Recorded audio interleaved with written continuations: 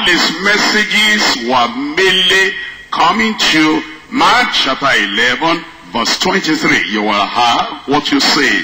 He may read Exodus, he may read Genesis. When he comes to the conclusion, he will come to Mark 11:23. He may go to Ephesians, he may go to Revelation. When he comes to conclusion, he will come to Mark chapter 11, verse 23. And you see, he believed that what is said is what you will receive.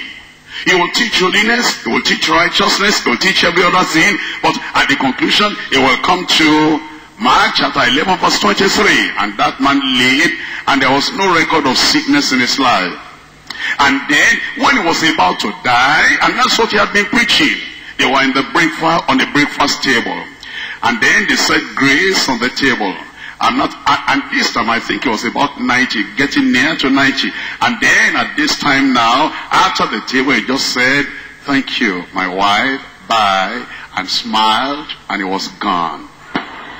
You see, if you say it, what you express is what you impress. And then, tearless man. When I was a younger Christian, I read a lot of tearless man. And then in his 70s, tearless man will come to Nigeria. He'll go to Benin, he'll go to Aba, will go to a lot of places. And then he will, he will teach, and then he'll leave his film. That time, he'll give the films to those who wanted to evangelize. Like we now give our videos, and, they take it about and evangelize.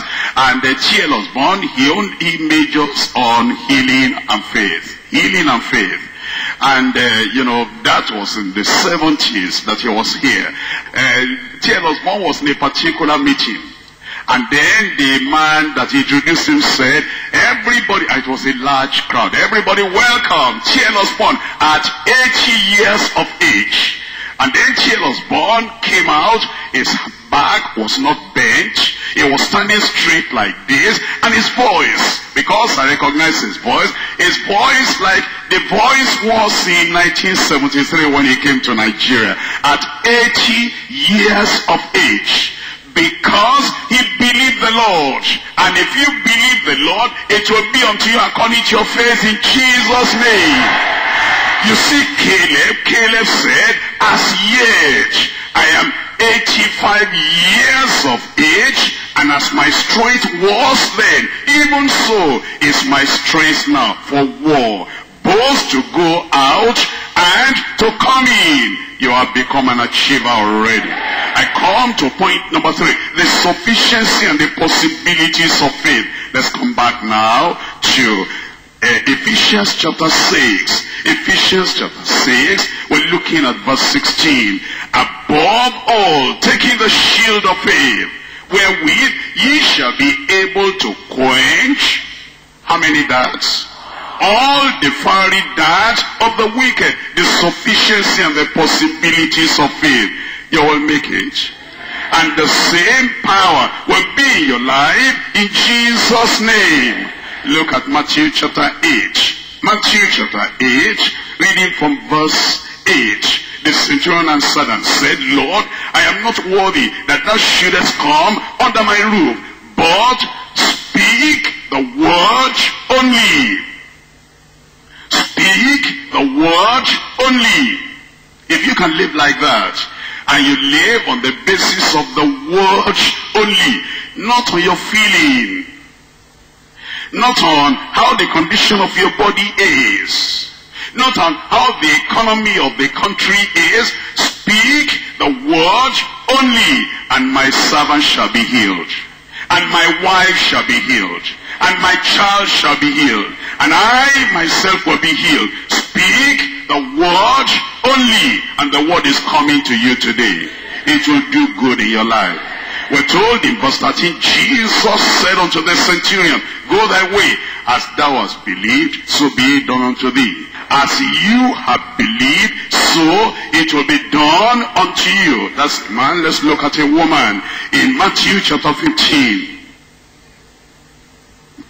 Matthew chapter 15, verse 28.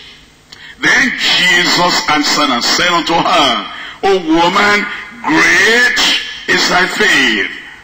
Is it possible for a woman to have faith? Is it possible for a woman to have great faith? Is it possible for a woman to have the gift of faith?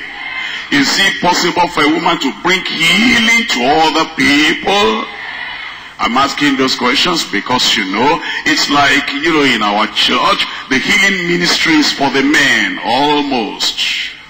And even though there are prayer warriors and there are women there in the prayer warriors team, it appears that those who cast out devils, the majority of them, the vast majority are men. And then those who have confidence, when they come, it's like, it's the men that can do it. And when you are thinking about in your district, for example, when you have a problem, when you have a challenge, and you're thinking of somebody to pray for you, you go to the coordinator. You don't go to the women coordinator, because the impression you have is that she is a women leader, and the women cannot have the faith to heal. I transfer that faith into your life. Men and women, you will do the works of Christ in Jesus' name. He that believeth on me and she that believeth on me, the works I do, he shall do and she shall do. And greater works than these shall you do, because I go unto the Father. Women, folks, rise up, because the power of the Lord is upon you in Jesus' name.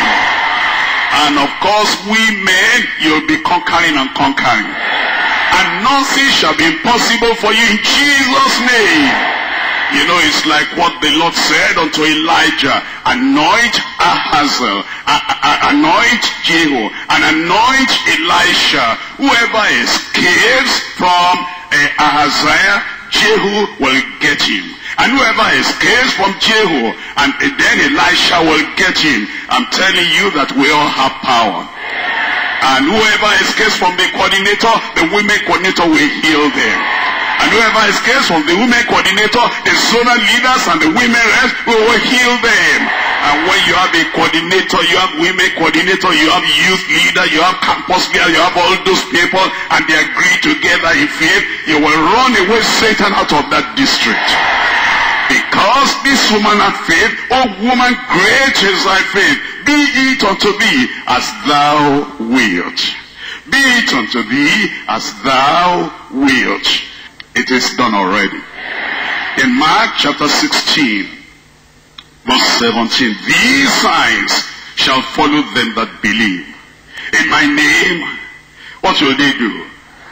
They will cast out devils. Will they take in devils? Sometimes, look up here, brothers and sisters, many years ago, I'm talking about the early 70s, and even before Deeper Life started. And we're going around with Scripture Union people. And those Scripture Union people, good people, and we preach salvation. Then when we began, some of us in the Scripture Union, we began to reach Yellow's Bond. Then we also began to, cast out devils and to heal the sick. And then there were some of us, and they said, no, I don't want to be near any place they are casting out devils, because I'm afraid it may come on me. They will take it in instead of casting them out. And then we said, a few of us we said, Jesus did not say take in devils, he said cast out devils. And then some of the people will say they were Christians, they were born again. Then they will come to us and they will say, brother, that's how they called us. I wasn't a pastor that time, I was just brother. And to be a brother is a great name. Praise the Lord. They'll say, brother, cast out the devil for me. Then I will say, are you a Christian? Yes, I'm a Christian. Do you believe the Lord? Yes, I believe the Lord. I then will say, where did the demon have chance to come into your life? Because it says, if you believe, you will cast out devils. You will not take in devils. It is unbelief that takes in demon. It is faith that casts out devils. Which one do you have? Faith or unbelief? I have faith in the Lord. I will not take in devil, I will cast out devil. You will not take in the devil, you will cast out devil. There is no demon in your mind. There is no demon in your brain. There is no demon in your spirit. There is no demon in your family. Because you are a believer, you will cast out devils. They will never come to you. I said they will never come to you because you have the shield of faith above all. Taking the shield of faith, wherewith ye shall be able to cast out devils and to quench all the fiery darts of the wicked. In my name they shall cast out devils, they shall speak with new tongues, they shall take off serpents. If they drink any deadly thing, it shall not hurt them. They shall lay their hands on the sick, and they shall recover. Where are those hands? I said, where are those hands? If your hands are already anointed, and you will lay hands on the sick, and they shall recover, yet the first person to lay the hand on is yourself. Lay that hand on yourself. Stand up on your feet. You are healed already. I said you are healed already. I said you are delivered already. Your weaknesses are taken away. You are a believer and your hands are anointed. Lay that hand on yourself and get your healing. Lay that hand on yourself and get your deliverance.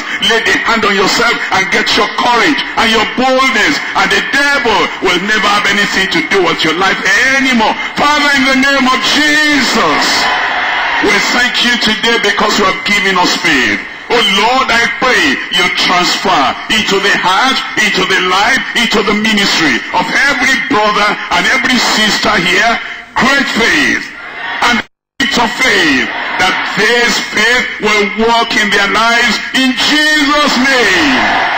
The Lord has lifted you up, you will never be defeated. Nothing will destroy your life. Disease will run away from your body.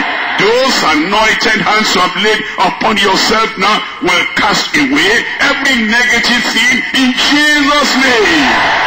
Every sickness, every infirmity in your body, every weakness, I cast away right now. Be healed in Jesus' name. And then you are going back to your district, you are going back to your church location. When you lay those hands on the sick, they shall recover. When you stand and speak the word of authority, you men and you women, you will heal the sick in Jesus' name. We'll be hearing testimonies from every district, testimonies from every zone, testimonies from every family, testimonies of progress, testimonies of power, testimonies of miracle, testimonies of supernatural. I pray, Lord, confirm each and every one in Jesus' name. No man shall be able to stand before you. Every time when you wake up, you express the words of faith. It will be impressed on your life. And everybody will see you have become another man. You have become another woman. You are strong, you will not be weak. You are healed, you will not be sick. You are uplifted and you will not be down. And you'll be going on from conquering to conquering, from progress to progress for the rest of your life. In Jesus' name we pray. Amen.